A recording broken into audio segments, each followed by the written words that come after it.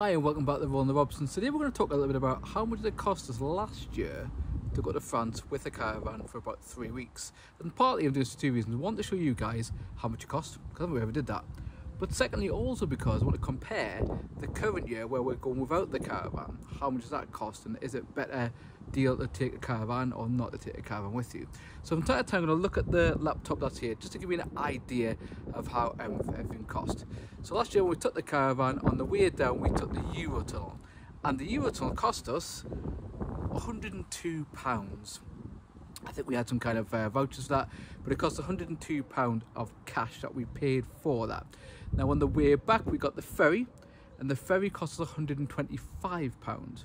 On top of that, what we did was, to make the holiday last a bit longer for me and the girls, Lucy actually got a flight out to Paris and we picked her up. So we were there about 4 to 5 days before Lucy was even on the scene, I suppose. And the flight for Lucy cost us £156 in total. We then stopped at several different campsites. We stopped at one near Paris. The one we were at Paris, we were there for 3 nights. Yeah, so 3 nights we were there, and it cost £138.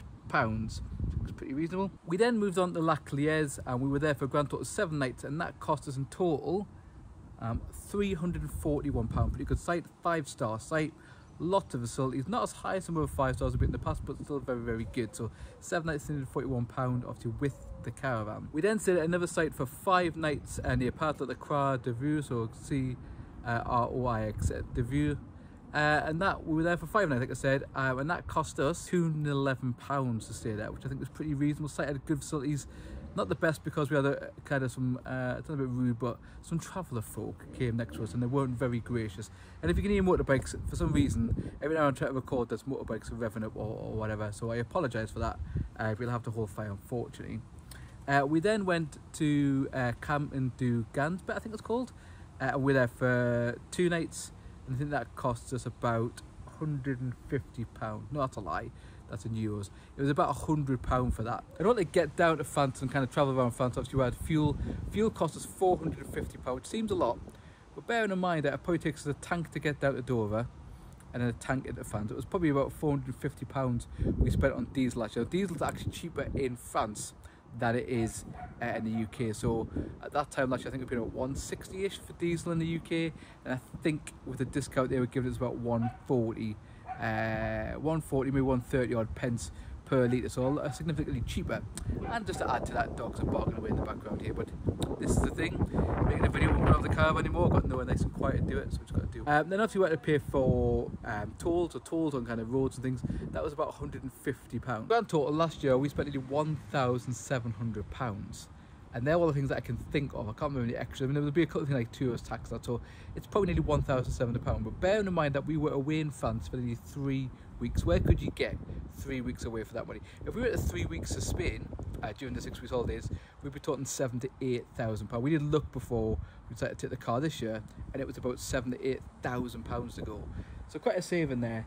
It's about £1,700. And it'll be interesting to see how does that compare this year. Now, I already know that it's cost us more money, and it's actually going to cost us more for this year, which is 2.5 weeks rather than last year being 3 weeks. However, obviously we're not paying for a caravan, so we're not paying £200 a month. So what's that, 2.4k a year? We're not paying servicing, so we're saving about £3,000 on the actual keeping the caravan. But obviously, I should have put out that we don't get to use the caravan, so we are still looking at options. A couple of big sort of camper van things have came up recently. We've went like that. Well, we're going to buy it more like a car version, keep it fairly car-y, I think. I don't think we're going to go mad. We're putting every mod con on a proper like camper van, because we probably want to keep it more like a car.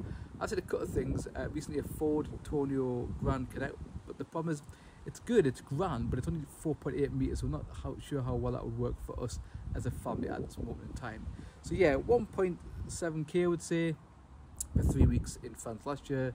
It is going to be more this year, and we're away actually not too in the distant future.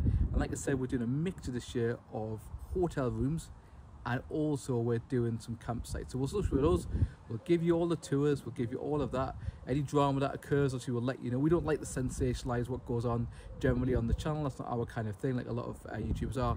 But we'll still take you along with us on that journey. So what do you think? 1.7k for 3 weeks in France last year? That's pretty reasonable. Like I said, we'd be paying about 4 to 5 grand at least holiday wise for a couple of weeks if we're lucky, and that's still self-catering, so we start to buy food and things on top of that. And this year it's costing us quite a bit more than that, but after we've been to France we will do a little review of how that went and what the costings for that were. If you want to see our France trip, France 2022, and what went last year, I'll put a link up here and you can go and watch the whole series of what we did, where we were. That might give you some inspiration of where to go next.